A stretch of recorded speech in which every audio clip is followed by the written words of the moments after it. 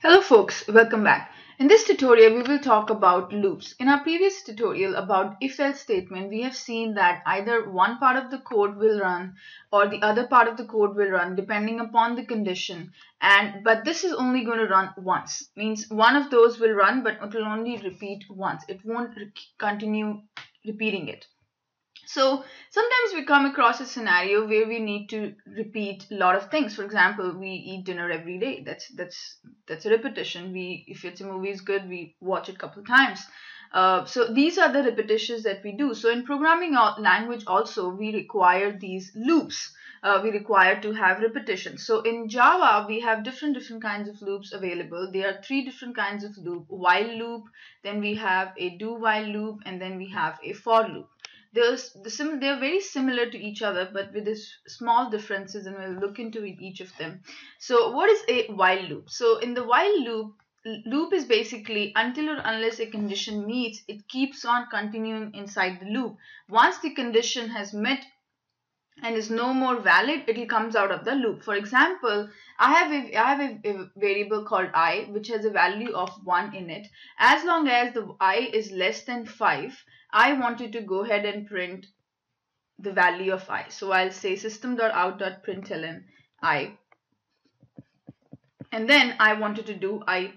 So this is called as a increment operator, which increases the value of I by 1. So it is equals to I is equals to I plus 1. So in this case, let's start. So we started with the value of I is equals to 1. Now the condition it sees is 1 less than 5. Yes, 1 is less than 5. So it will come inside the loop and it will say system.out.println I. Now what is the value of I right now? 1. So what will be the output? It's going to go ahead and print 1. Now I++. Now the new value of I becomes 2. So there is no more 1 here. 1 plus 1 is equals to 2. So the new value of I is 2. Again, it checks for the condition. Is 2 less than 5? Yes, 2 is less than 5. So it enters this loop. System.out.println I. So what is the new value of I? 2. So it goes ahead and print the value of I here. I++. Now it again increments the value of I by 1. So now the new value of I became 3. So its I is equals to 3. Now it checks the condition again. 3 less than 5. Yes, 3 is less than 5. So it will come inside the loop and it will print the value of I. What is the value of I? 3. So now it goes ahead and print 3. 3++. Now the new value of I, it becomes 4. Now it checks the condition. 4 less than 5. Yes, 4 is less than 5. So it comes inside and prints the value of I. I is 4. So it will go ahead and print 4 here. 4++. Now 4 became what? 4 is equals to 4 plus 1. So it became 5 now. Now is 5 less than 5? No, the condition does not meet. 5 is equals to 5. So this condition does not hold good. So it exits out the loop. So this is the while loop example. So here it goes ahead and prints as long as this condition meets. Once the condition stops meeting or it does not meet, it comes out of this loop and exits out. So this is about the while loop. Now let's do an example to make it more clear. So do the same example that I showed you here. So we'll call it as while example. Finish.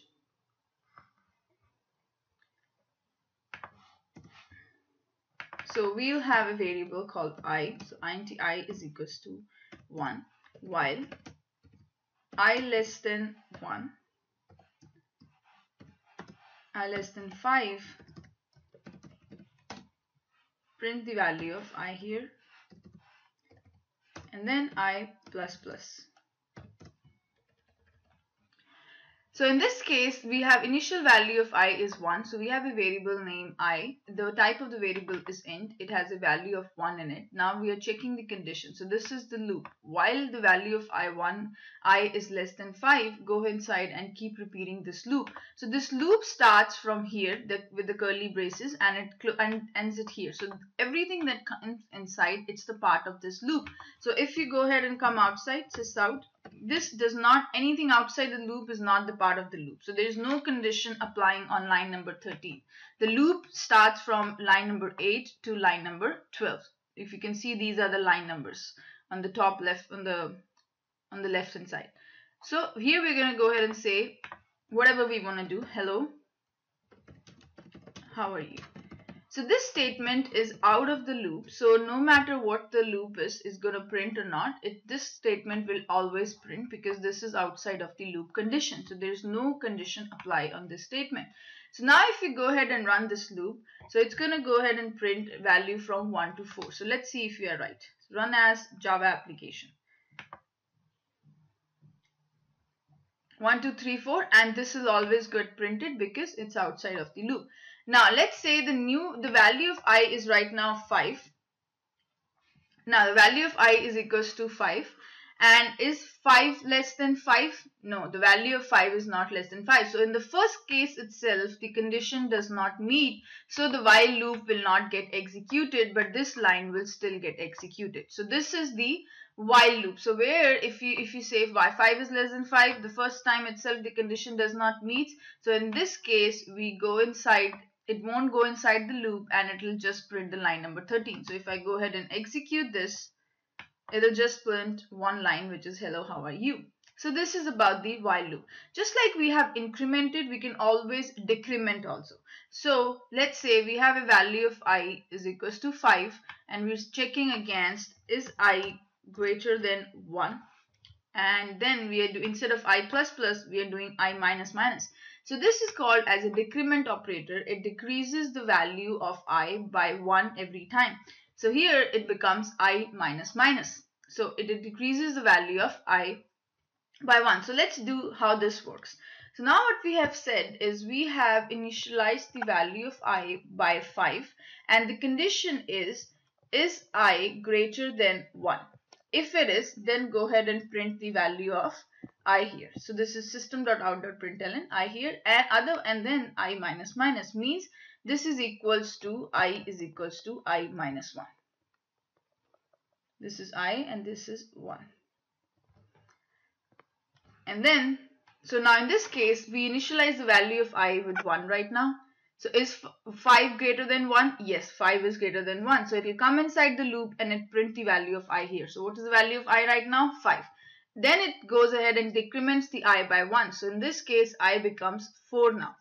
Now is 4 greater than 1? Yes, 4 is greater than 1. So it goes inside the loop and checks the condition. So it checks the condition meets, it will say print the value of I. Now what is the value of I? 4 here. So it will go ahead and print 4. 4 minus minus. Now it decreases the value of I by 1. So 4 minus 1, it becomes 3. So the new value of I is 3. Is 3 greater than 1? Yes, 3 is greater than 1. So it comes inside the loop and prints the statement value of I. What is the value of I? 3.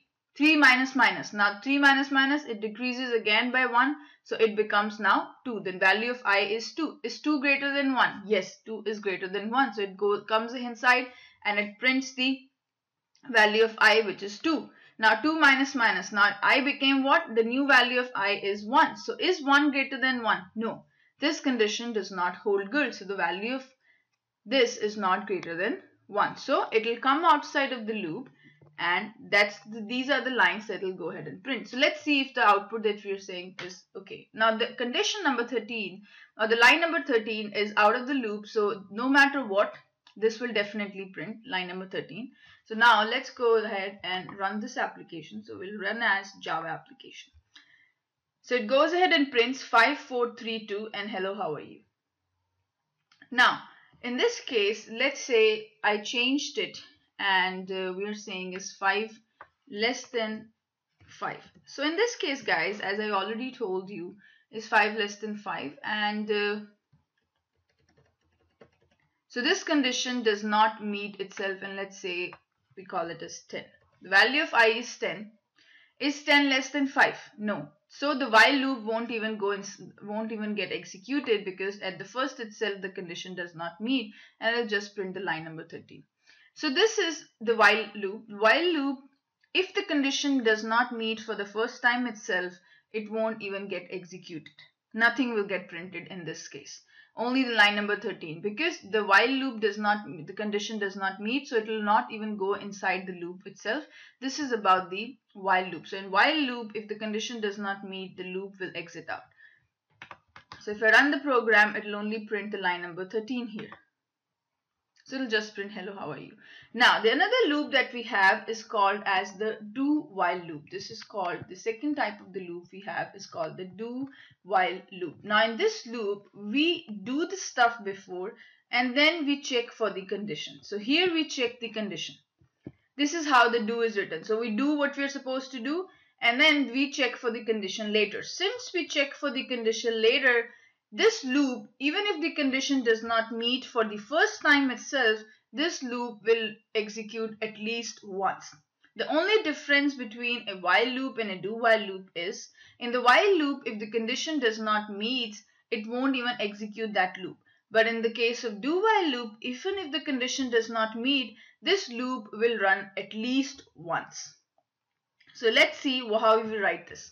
So in this case, how we write is we do what we're supposed to do, and here at the end we check the condition. So here we have checked the condition and we say do.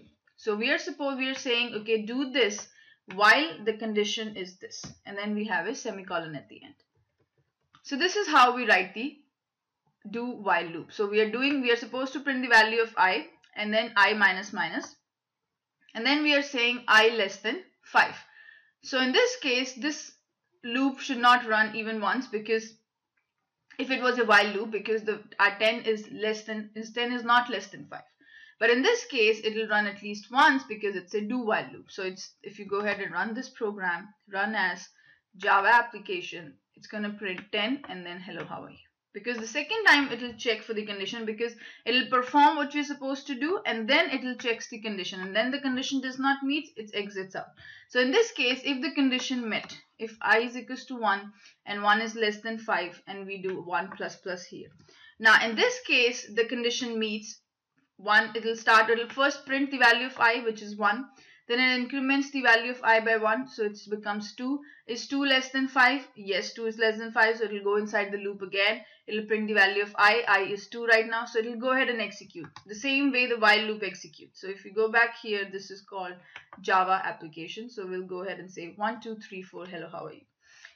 So I repeat, the only difference between a while and a do while loop is, in while loop, if the condition does not meet for the first time, the loop won't even execute. In the case of do while loop, you check the condition later. So even if the condition does not meet for the first time, this loop will execute at least once. So this is about the while and do while loop. In our next tutorial, we will talk about for loop. So I'll see you in the next tutorial. Thank you.